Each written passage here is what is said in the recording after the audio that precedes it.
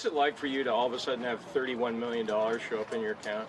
I don't know yet. I'll have to see in 10 days, I guess. I don't know. But I think it's one of those things that you work for it your whole life, honestly.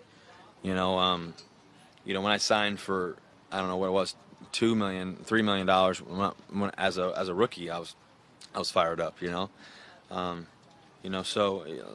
ultimately, like I said, it's not about the money or anything. It's about playing the game and hopefully you get rewarded for how you play. That's the great part about sports. It's a high risk, high reward. You put your life on the line every day. People don't realize how hard it is to play the game. And so to be out there, it's a fun thing. You gonna splurge on anything? Am I gonna splurge on anything? There's one thing I'll probably buy in this city, and that's a house. So I don't know. Who knows when? But Mark hasn't let me allow to buy a house yet. So. I'll probably do that at some point here. You spoil your dogs tonight at all? Am I going to spoil my dogs? I have training camp, so I can't do that tonight, but maybe down the road.